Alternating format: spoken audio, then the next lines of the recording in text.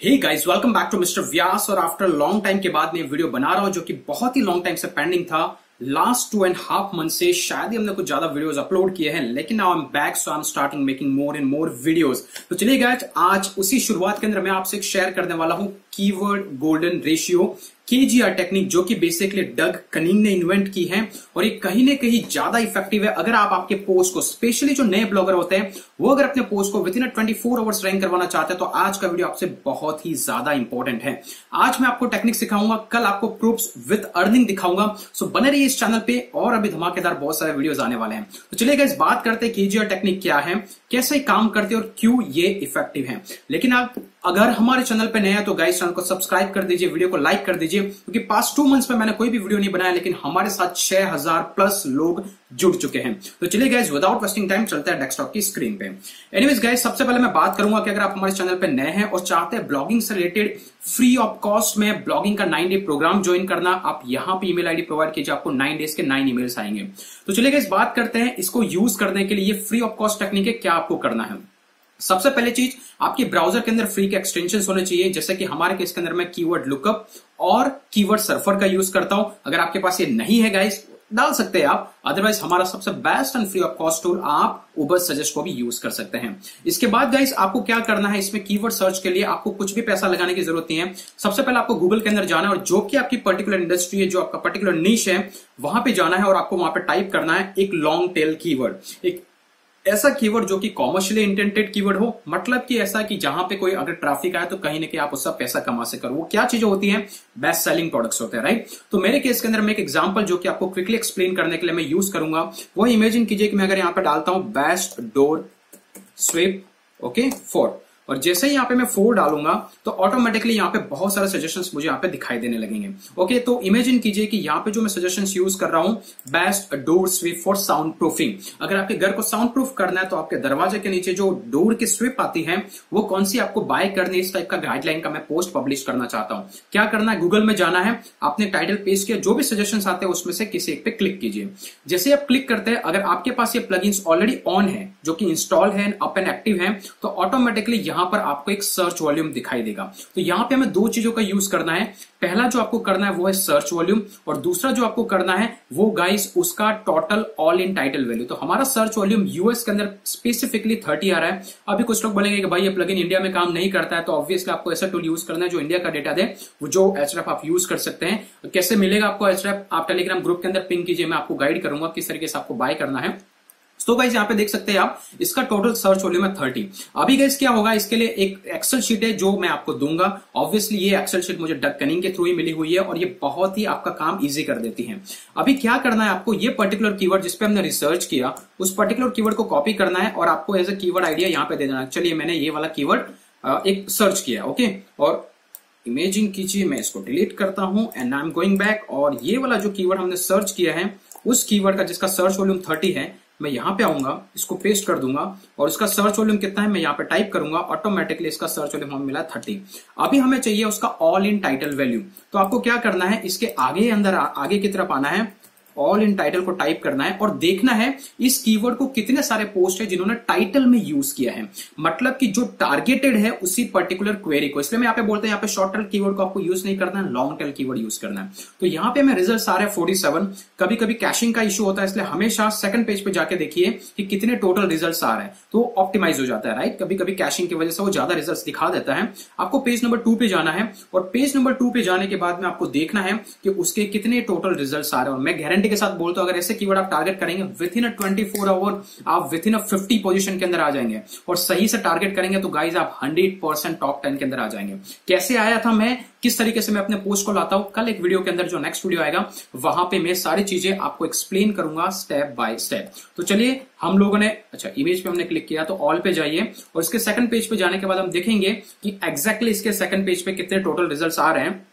तो चलिए इसको थोड़ा सा पीछे की तरफ जाते हैं, और साथ ही साथ आप क्या कर सकते हैं गाइस, ये best door sweeping for sound proofing, अगर आप उसको यूज नहीं कर सकते हैं तो अपना आइए उबर सजेस्ट के अंदर जाकर के हिट कीजिए, सर्च कीजिए, ये ऑटोमेटिकली आपको सारे सर्च वॉल्यूम लिस्ट करके दे देगा, राइट। तो यहां से भी हम कंपेयर करेंगे, क्योंकि जितने भी फ्री टूल्स होते हैं उनका डेटा थोड़ा बहुत इधर उधर होता है, और हमेशा ध्यान रखिएगा आपका सर्च वॉल्यूम कभी भी 250 से अप नहीं होना चाहिए। पहला केस, 250 से कभी अप नहीं होना चाहिए। क्यों नहीं होना चाहिए ये भी मैं आज इस वीडियो के अंदर आपको बताऊंगा।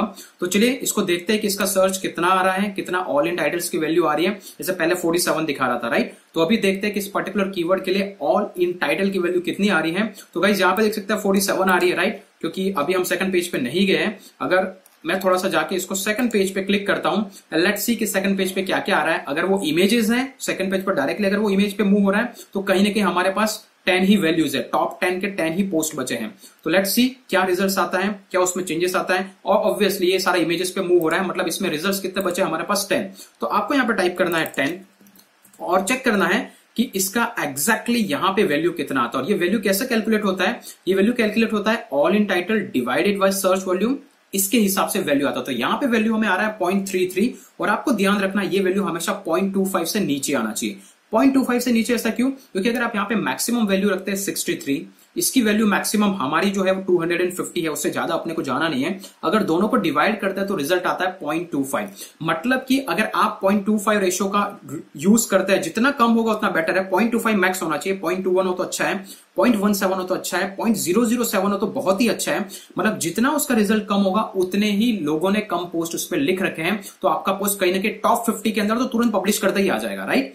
तो ये इसका क्राइटेरिया, इसकी वजह से इसका वॉल्यूम 250 फिक्स रखा गया है और यहां पे मैक्सिमम 63 आपको रिजल्ट्स आना चाहिए। ओके, तो गाइज इस तरीके से आपको कीवर्ड सर्च करना है। अगर आपको पहला कीवर्ड ऐसा ढूंढा, आपको नहीं मिला, अभी क्या करना है, बहुत सारे ऐसे आइडियाज है जो आप सेल्फ सर्च कर सकते हैं। कैसे सर्च करना है, ऑटोमेटिकली गूगल पे जाइए, उसका जो सर्च जो सजेशंस विंडो है, उस सजेशंस विंडो के अंदर आपको डाल करके देखना है आपका कीवर्ड और देखना है कि उसके कितने रिजल्ट्स आते हैं। जैसे कि मान लीजिए कि पहले मैंने सर्च कर लिया, ओके, अभी मुझे पता चला कि चलो इसका जो वैल्यू आ रहा है वो कहीं ना कहीं 0.33 उसके अप आ रहा है, तो मैं इसको टारगेट नहीं कर सकता हूं, राइट।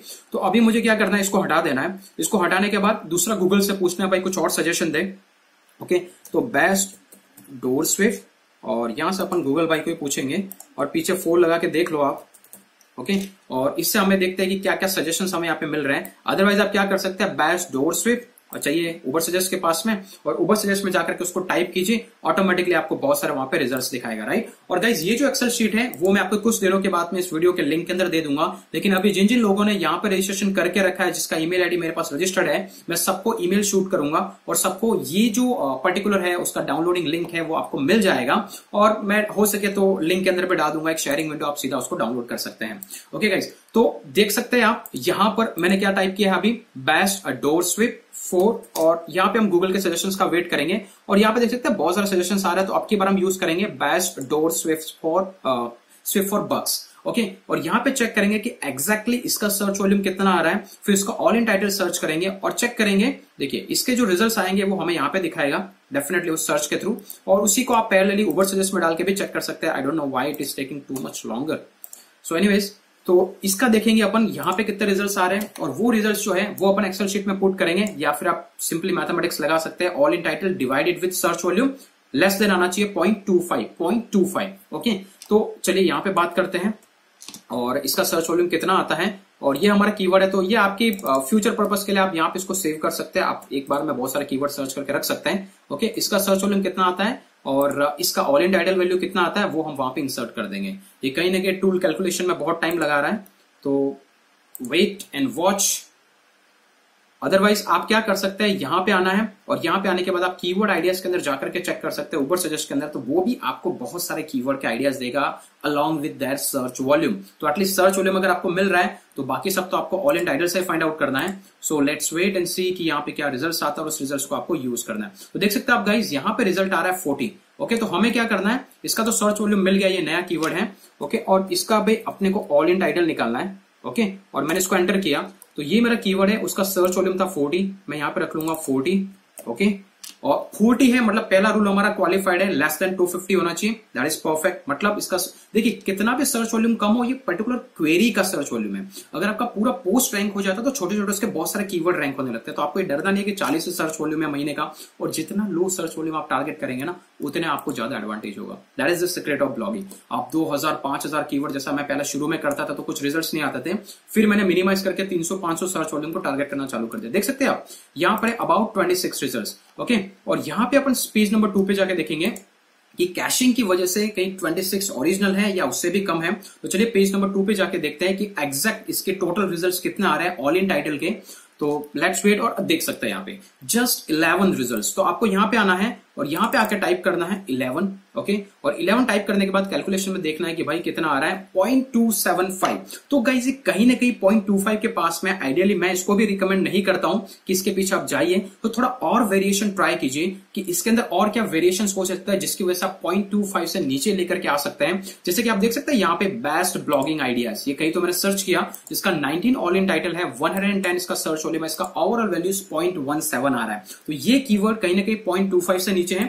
तो चलिए इसको जाकर के हम देख सकते हैं वहां पे कि इसका रिजल्ट कितना आ रहा है, राइट। ये पुराना सर्च कीवर्ड है, तो इसका अपन देख सकते हैं। तो गाइस इसकी तरफ से मैंने इसका जो डेटा निकाला है वो कहीं ना कहीं 0.17 है।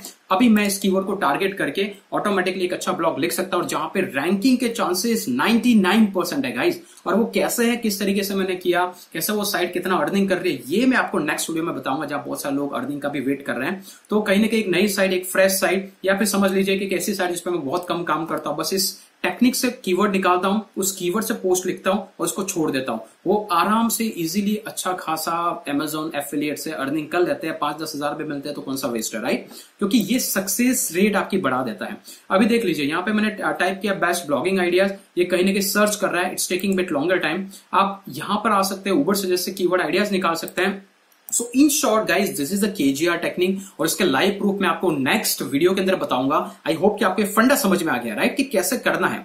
ऑल इन टाइटल निकालना है, सर्च वॉल्यूम निकालना है, सर्च वॉल्यूम की वैल्यू 250 से ज्यादा नहीं होनी चाहिए और ऑल इन टाइटल की वैल्यू 63 से ज्यादा नहीं होनी चाहिए। दो फिगर आप ध्यान में रखेंगे तो ऑटोमेटिकली आप 0.25 की रेंज में हैं। और जब ये कॉम्बिनेशन अगर आप और रिड्यूस करते हैं 0.21, 0.20 पे लेके आते हैं, गारंटीड आपका पोस्ट रैंक होगा, विथ इन 24 आवर रैंक होगा। मैंने तो ऐसा देखा है, कभी पब्लिश किया, 2 घंटे के अंदर जाकर देख रहा हूं टॉप 10 के अंदर पोस्ट रैंक हो रहा है। देखना है, भरोसा नहीं हो रहा है, नेक्स्ट वीडियो के अंदर बने रहिए और टाइप करके कमेंट करके बताइए यार कैसा लग रहा है। चैनल पे बहुत सारे लोग वीडियोस देख रहे हैं और आई हैव सीन के लास्ट 2.5 मंथ्स के अंदर करीबन 6000 लोगों ने ज्वाइन किया है। मैंने एक भी वीडियो नहीं बनाया है। So thank you very much guys. Now we are coming close to the 25,000 family and will keep growing. That's all for today. I hope कि आपको वीडियो अच्छा लगा होगा। अगर अच्छा लगा है तो कमेंट कीजिए, लाइक कीजिए, शेयर कीजिए। आज के लिए इतना ही, फिर मिलेंगे अगले वीडियो के अंदर। तब तक के लिए